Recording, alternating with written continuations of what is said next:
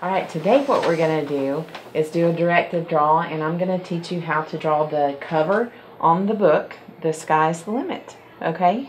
And so the first thing that we're going to do is start out with the background, where, have y'all seen the cover of the book? Yes. Yes, so it's an airplane. What would be the background? The clouds. The clouds. So here we go. We're going to sketch first. And the way that you sketch, I want you to sketch, don't bear down. Just feather light marks on your paper. That way, if they're in the way of the composition that we're going to draw the airplane, then we can erase the lines and then start around it, okay? So the first thing we're going to do is do clouds. And the way that I want you to do those is that imagine the top of the clouds and just draw lightly like this. And the bottom is gonna kind of be a flat curve. But the top, if you can imagine, just a half circle around, okay? So clouds are kind of everywhere, and these are more animated clouds than real clouds. So they don't have to be perfect. All right, can I show you this, Connor? Can you see it down there? See those? Yeah? Did you see, Maria? Or Marie? Yes, okay. And so we're just gonna kind of draw those everywhere because we don't have the airplane yet. So when we put the airplane in there, we don't want it to look like we drew the clouds around the airplane. So have some of them go off of the page like this. Do you see this? Okay. All right.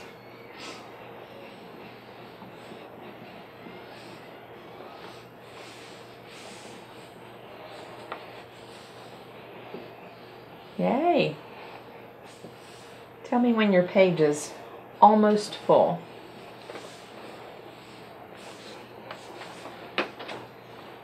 You got it, Connor? Okay.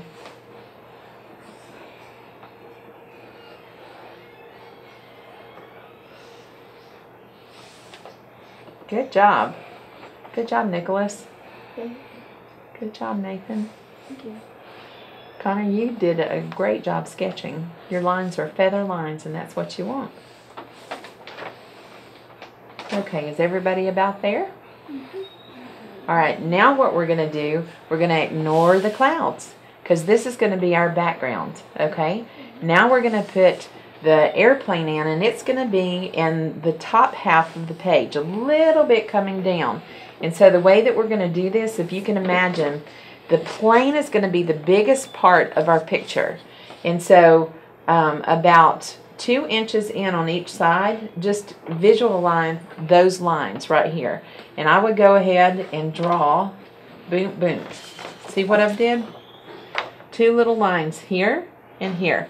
And this is just to measure our airplane so it can kind of be centered, okay? And now we're going to do the tail of the airplane and work toward the beginning. The way that I did the tail on the airplane is I made it really simple. Kind of looks like this. It's a big half hook, and then it's going to go, whoops, up. Sorry about that. Up. And then this part goes down. I'm going to show you this line, and then going toward the front of the airplane, we're going to go down to our measurement line. And so this is the top of the airplane. See that? Does anybody want to see this? Can I turn it around? Okay. Got it? And this is really an animated airplane. I don't think you'd want to get in this and go over a hill. I mean a big mountain with it. Go off of a mountain. Alright, everybody got that? Now we're going to do the bottom of the airplane. This is going to, the tail of the airplane is going to go down to almost where the seat is going to be. Okay, just an angled line. You got that? An angled line. There you go. Okay, and then what we're going to do is straighten the line out to just past where the little seat is going to be. See, just right to there. And now we're going to angle it back up to the nose of the plane. So now, see, we have the body of the plane. Isn't that awesome? Yeah. Okay, from here, what we're going to do is imagine a really skinny cigar with two ends like this. We're going to put the shape of a cigar right there on the end of the plane, which is actually the nose of the plane. Okay? Or a hot dog. Imagine a hot dog. Alright, there we go. And now what we're going to do is kind of decorate the plane just a little bit. So I put stripes on the back, on the tail of the plane, right here. Okay. What else does a plane need? Its wings. Its wings. And this is how we're going to do the wings. On the bottom half of the body of the airplane, right in the center, we're going to draw just a straight line. Draw lines, young man. Draw lines. And it's going to go right in the center. Do you see that line? Everybody see the line? Yeah? Okay, now we're going to angle some more lines going back. And this is another angled line, and it's going to go down. Do you see this? There's that line. Everybody see the angled line? Okay? All right, and now we're going to match that with another line like that. Boop. So, oh my goodness, we're already starting to see a little bit of dimension, aren't we? All right, we're going to go back after we get the sketch on here and erase some of our sketch lines to make it a little bit more dimensional. All right, in the seat of the airplane, now we're going to draw the little pilot. If you'll imagine his body, where his body is, right in the center, we're going to draw his head. And that's just going to be a circle like that. You see that? See the circle? All right. Then we're going to put his shoulder back. And then the front part, I'll show you how I did this coming out to the, I don't know what that's called, the steering wheel of the plane? Is that what, or the control maybe? The Control? Okay.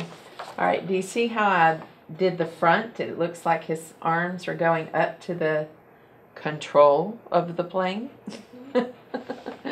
Okay. All right, now we're going to give him a little bit of character by we're going to put a flying hat on him. Okay, and that's going to be that brown leather thing that they used to wear, you know. And then he's going to have goggles. Goggles on like this. Okay, I'm going to show it to you. See the little hat and the little goggles?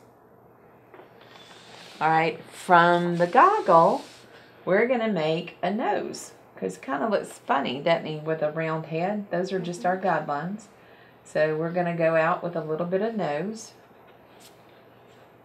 Right under his goggle. Then you're going to create a little chin down there. Okay? All right. These are just our little sketch lines. All right, now, his arms are up here. Now this sketch is about good to go. We're going to keep adding some things onto the plane.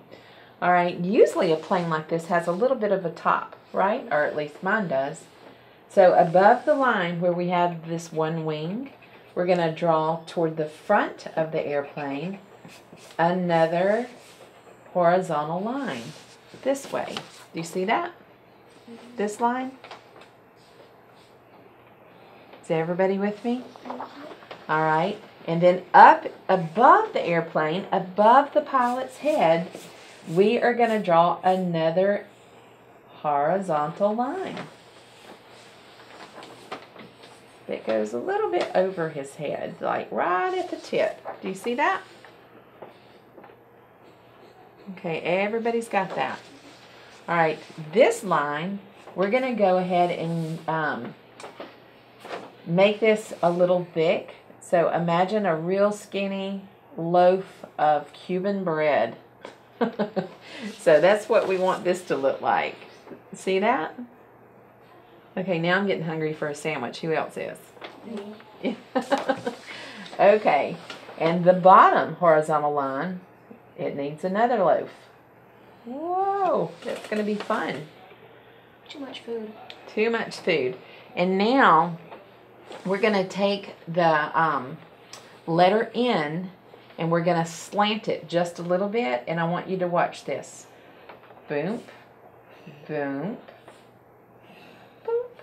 Do you see the letter N? See the letter N? Okay. And that's the hardware to hold this together. So we're also going to thicken those lines. Okay? All this is going to make sense when we put some color into it. I'm going to make my...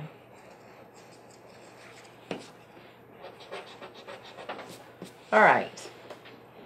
Now what we're going to do before we start shading this in... Oh wait, I see something missing. If this plane landed, what would it need? Wheels. Wheels! So out front, here we go. We're going to do a wheel here, and it's almost like a triangle. Do you see that on the front of the plane, just like this? See that? Mm-hmm. Triangle, and we're going to end that with a wheel. Okay, and on the back, same thing. Think in the shapes of triangles. Boom. And another wheel. So I think we have a completed plane. What do you think? Yeah. All right, now what I want you to do is let's go back and see our sketch lines that kind of overlapped. I had a little bit of my cloud involved in my plane there. So I'm going to go back and erase that. Erase those lines that kind of overlapped. Some of them don't, and that's okay. Okay. Oh, and then in the wing, be sure to get the bottom of that plane erased in your wing. Now we got some dimension going on. Alright, before we do anything else, why don't we get our black Sharpies and let's go over what we've drawn, because from here on out, what we're going to do is fill it in with some color, and then we're going to do some shading to make it look a little more real. So once you've gotten all your sketched lines out of there and clean it up just a little bit, then I want you to take your Sharpie and go back over your lines, just like this.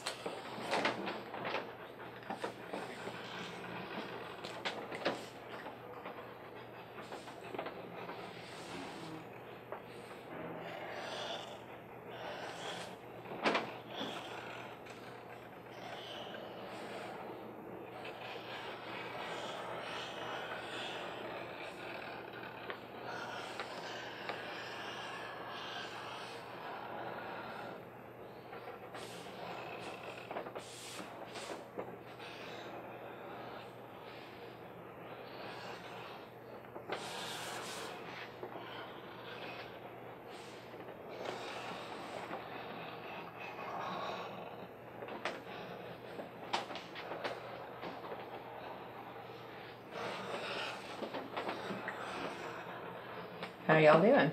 Good. Good. Huh? I said I think it's on. Good.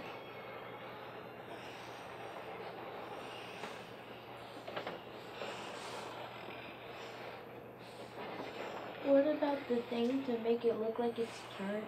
If the propeller is turning.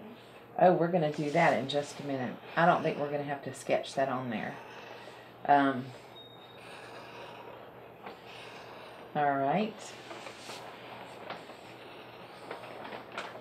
We'll get all these lines drawn in, and then before we put the color on there, I'll show you what to do with that propeller.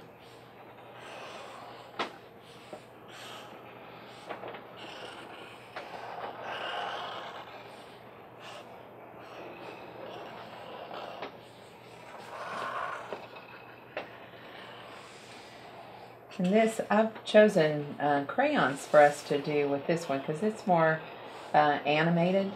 The next one that we do, we'll do together with pastels, but I like crayons for this piece.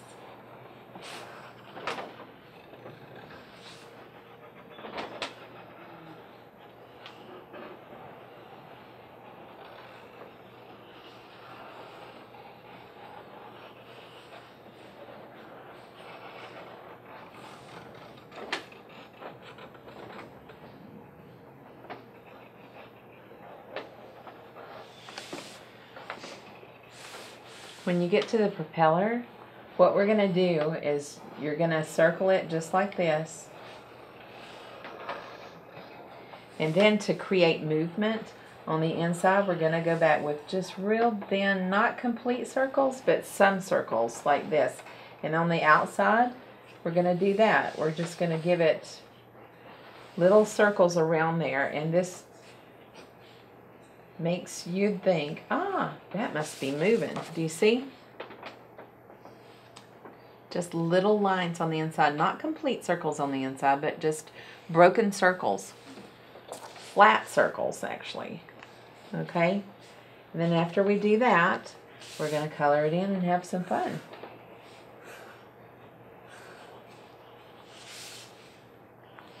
For the book, I chose a red airplane. And so could you pass me a red color? I'm going to go ahead and put some color on mine. Oh, that's fine. That was just fine. Yeah.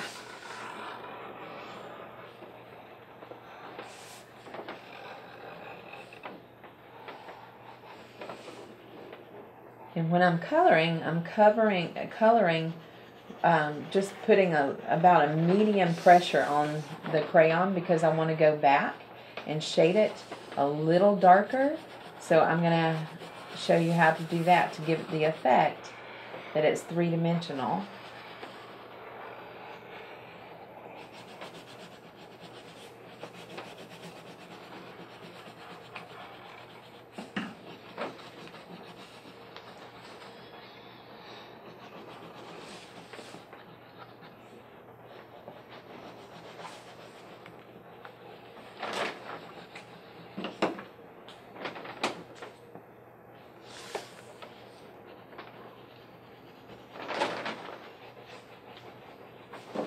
Okay, once I have the color on my plane, what I'd like to do, could you hand me the brown, is to take a color that is a little darker as well, and then I'm going to, from the airplane wing all the way across horizontally, that would be the bottom of the plane. I want to give it a little darkness by choosing maybe a brown or a gray, like this.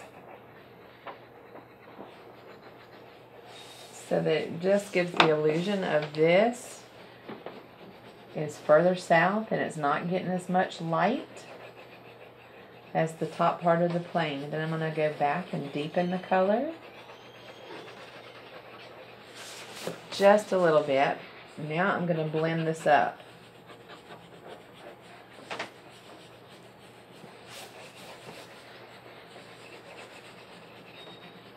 So see? It's darker underneath. Can you see that?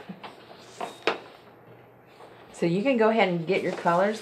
I chose red for an airplane. If you guys decide you want a green airplane, that's fine too. Just don't choose blue because we have a blue sky.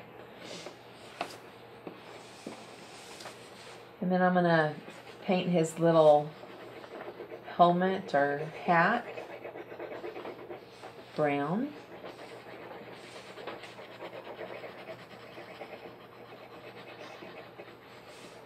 There we go.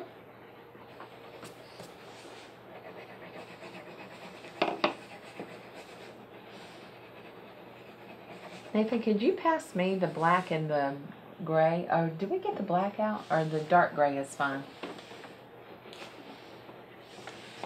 Since I don't have a black, I'm going to make my wheels. I'm going to go ahead and paint those in black. Or color those in. Not a problem.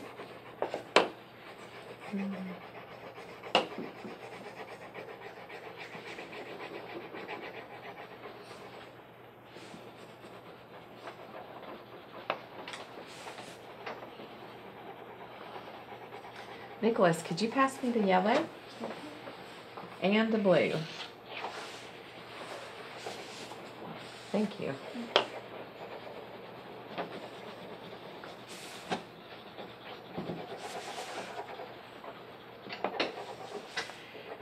If you want to go ahead and start on your sky, you can start on your sky, Connor. And what I would do around the clouds, we're going to paint the whole paper, which is called a full composition, in blue. So all the background, we can go ahead, if you don't have the red color yet, go ahead and lightly color in the sky around the clouds.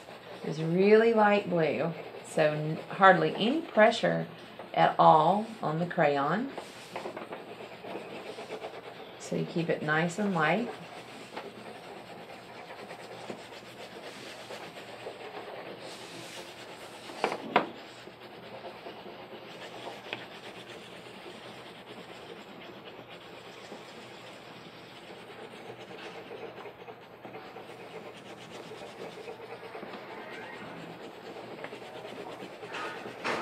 Whenever you have a piece of paper and there is art from side to side and top to bottom, it is called a full composition.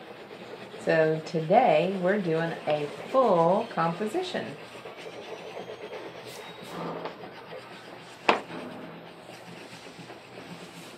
My airplane looks like a banana. Hey, that's okay. It's my airplane. It's your airplane, isn't it?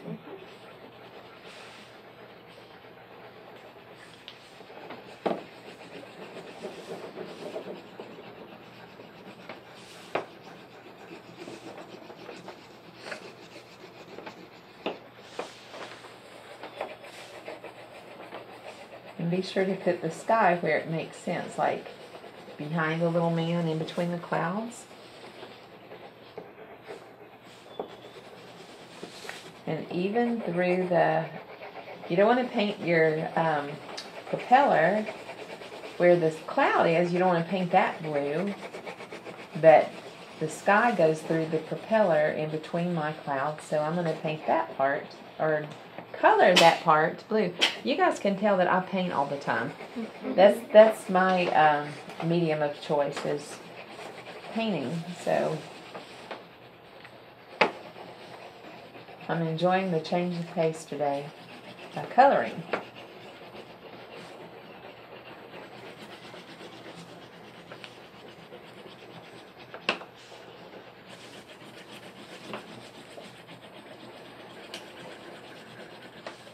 Okay, now I've got some color in the sky. I'm going to also color in his face just a little bit.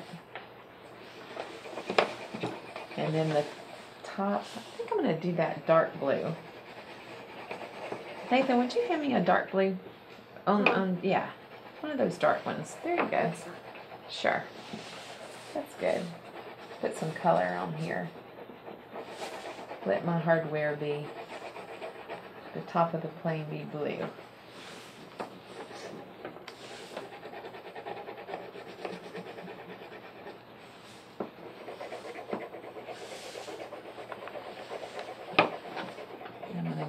White, and then on the cloud, just because I'm going to put in some gray for some dimension, I'm going to go ahead and color my clouds white.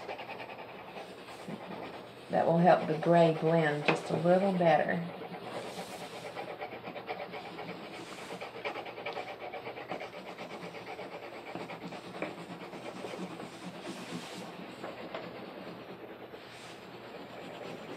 Who's having fun?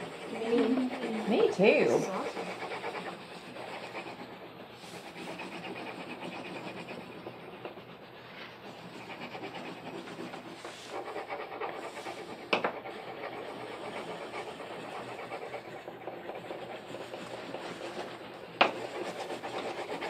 And you know, when you color, you always color in one direction, right?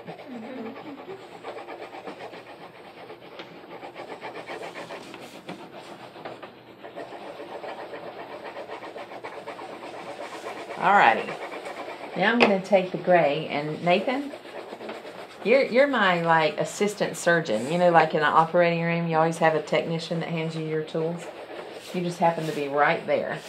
All right, in my clouds, you want to see my picture so far? Ta-da!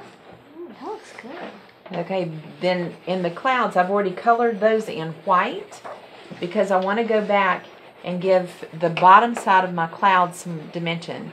When you're coloring and doing any kind of artwork, you always have to imagine where your source of light, I call it my sun, where is my sun going to be? Well, we're up in the clouds, so it's even going to be further. So the darkness of my clouds are going to be where? On the bottom. And so I'm going to take gray, and I'm just going to make like flat U's on my bottom here.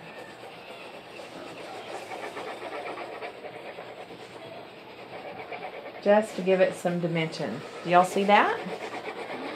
See the little? Okay. Then I'm going to do that to all my clouds, just on the bottom, like flat U shapes.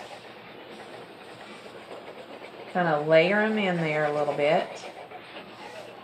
And make my clouds look a little fluffy. I like fluffy stuff.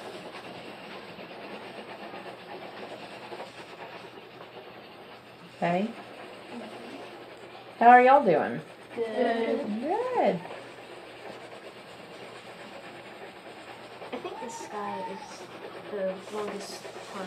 Yes, it is.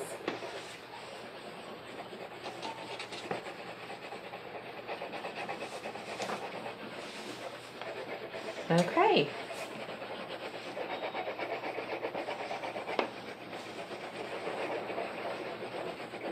Just take your time and then do all of your coloring in one direction, and it will make your end results look a whole lot neater.